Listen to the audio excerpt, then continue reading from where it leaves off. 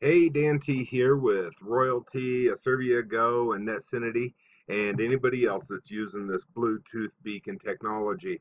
Okay, there's some brain damage. This is brand new tech, and so, it requires a learning curve, and that's what we're going through here.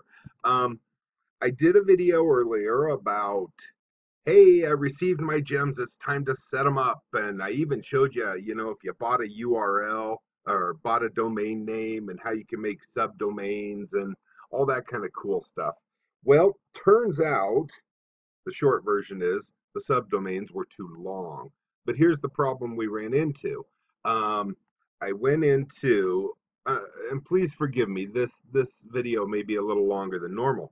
So I sent email to support saying, why aren't my gems getting approved? Okay, let me back up a step. So you've seen this page where we set it all up together and it was waiting for approval. One came back approved, but the rest were all no, no, no, no, no, no, no. And I'm like, why? What's up with this? And so I sent an email off to them saying, why? What's up with this? And he comes back with, listen to these words.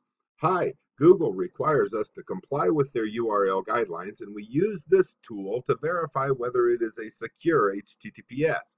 In the future, use this tool on your own. Okay, URL validator, I clicked on it, and it takes me to this page. All right, let me get rid of stuff here. Sorry, I need all my thoughts to remain calm.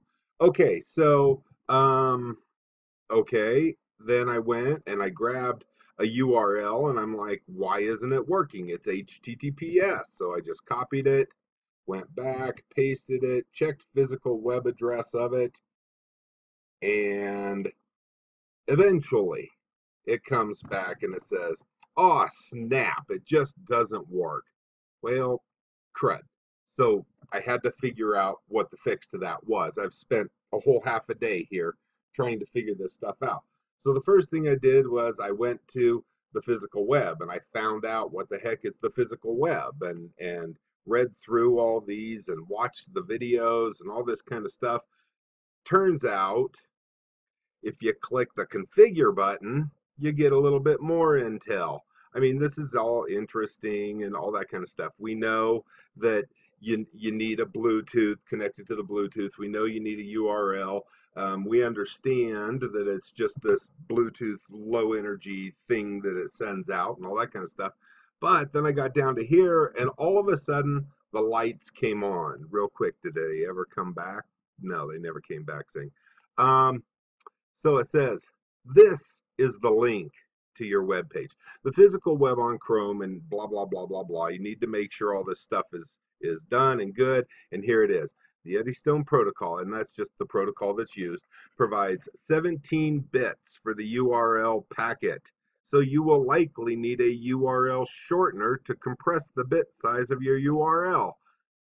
Dude, how long have these guys been in business? Didn't they find that kind of important to share? Maybe I did not watch every video. Maybe it was shared once. Anyway, okay, 17 bits, no problemo. It would seem I have many more than 17 bits. So here I thought, okay, here's what we're going to do. We're just going to shorten it. I went to Bitly. I typed it in to shorten it. Look, HTTP, not secure. Dang it, can't use Bitly. So I went to another one I know is good, and I type it in, I paste it, I shorten it, and they give me an HTTPS, and I think, sweet, all right, I got an HTTPS, let's go test it. I go over here to test URL validator. I go over here to test it, paste, and basically it says, nope, you suck. And so I'm like, harge. So then I go to this shortener, v.gd, and I paste, no, I don't paste that in there. That was the old one.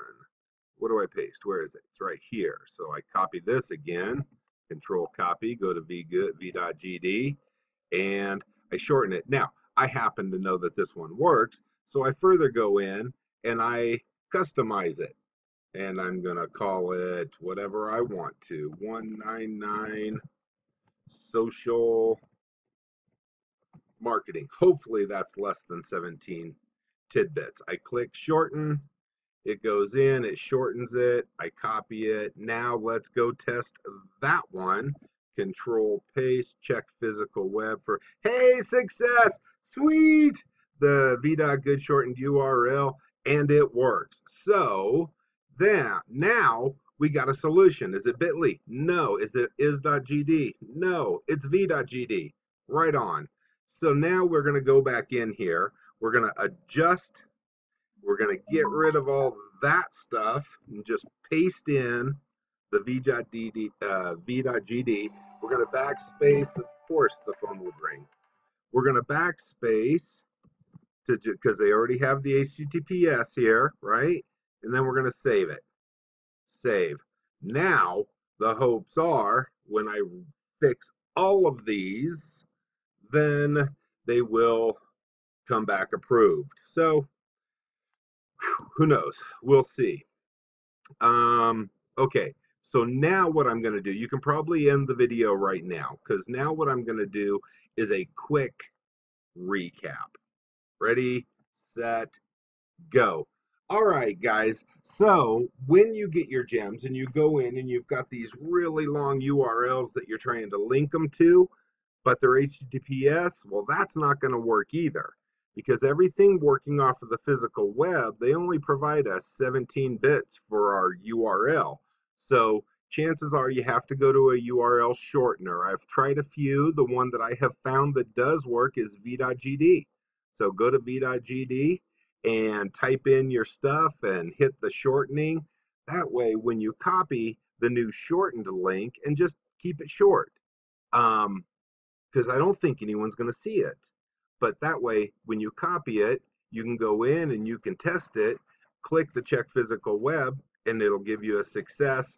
And then at that point, Royaltie might be more inclined to approve them instead of not approving them. So together we will succeed. We will figure all this stuff out that they are not sharing with us. Live long and prosper, my friends. God bless.